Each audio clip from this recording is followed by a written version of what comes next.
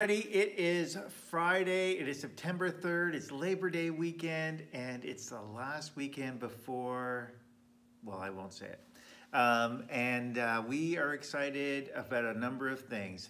First, this Sunday, 10:30 a.m.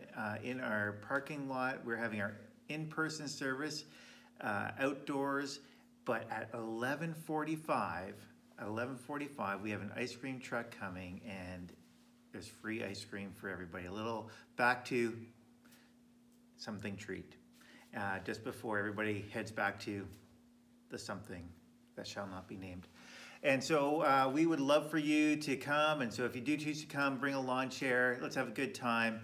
It's a back to something blessing service, and so we're looking forward to just being able to celebrate that together.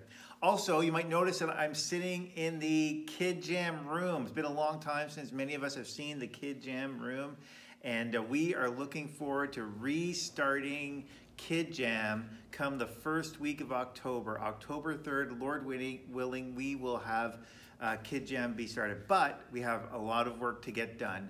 And in fact, today, Cedric and Carson are getting some of that ready, but there's still much more to be done. So if you would have some time to wipe down walls, wipe down desks, vacuum out rooms, things like that over the next few weeks, we'd love to hear from you. Even for an hour or two, you would help God would go a long, long way to helping us get ready.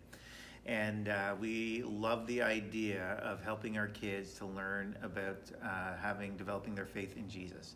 And so you can read more information about that and contact down below in your e-bulletin. Also in our e-bulletin, we have updates from our garden and a new newsletter for September. And if you have changed your address, or maybe you'd like to be included in our directory, so we have your name, address, and contact information, could you send that also into the office? Again, that's down below in your e-bulletin.